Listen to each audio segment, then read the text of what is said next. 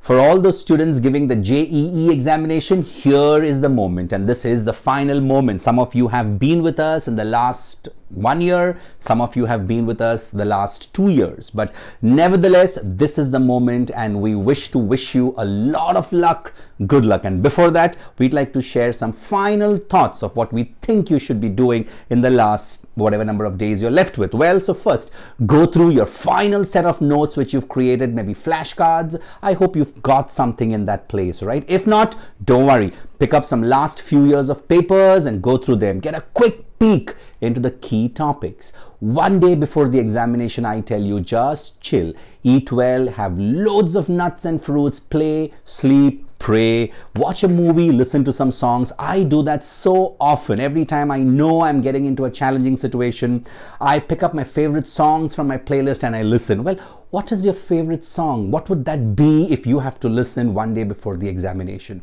Reboot your system, get into your full power so that you can step into the next day, the day of your final JEE examination. Well, go cool.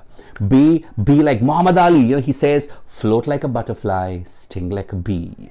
And remember, all through these last days, eat healthy, stay hydrated, exercise well, meditate, pray, be smooth, believe in yourself. Stay away from new topics during the last moment preparation. Do not load yourself too much. Here on the last days, use these days to help you recall everything that you've done. Cement it well. These days you should work hard on your mental reflexes rather than just dump yourself with non-productive loads of work. Believe in yourself. You've studied enough. Don't spoil this hard work which you've put in for the last 1 year or 2 years studying on the last day by just loading yourself and stressing yourself out. Remember, it's your attitude that's more important than anything. And well, your attitude is a derivative of your self-talk. What is your self-talk and how could you make it better, affirmative and powerful?